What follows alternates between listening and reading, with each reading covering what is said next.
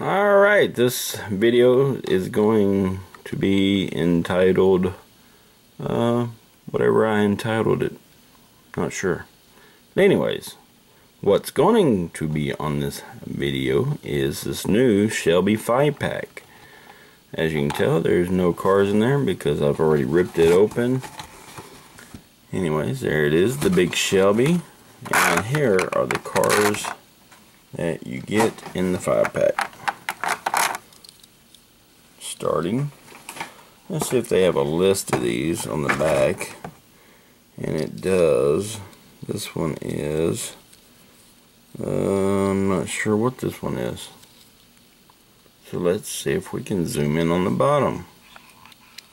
Go back the other way. This is the 69 Shelby GT 500.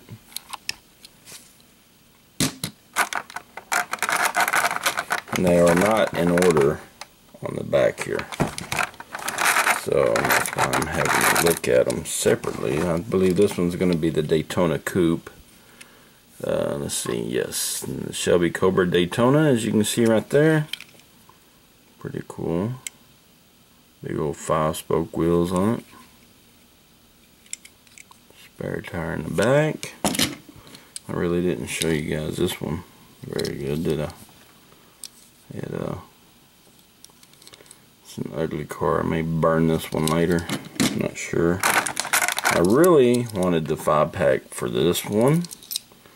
The Shelby Cobra 427. Anyway, it's a nice one. It's got the 10-spoke wheels on it. Opening hood. And then you have the 67, I believe. Let's see.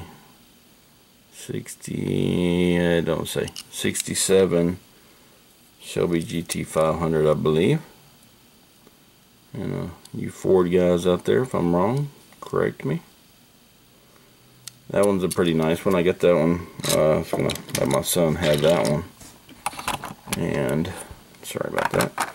This is actually my favorite out of the whole package.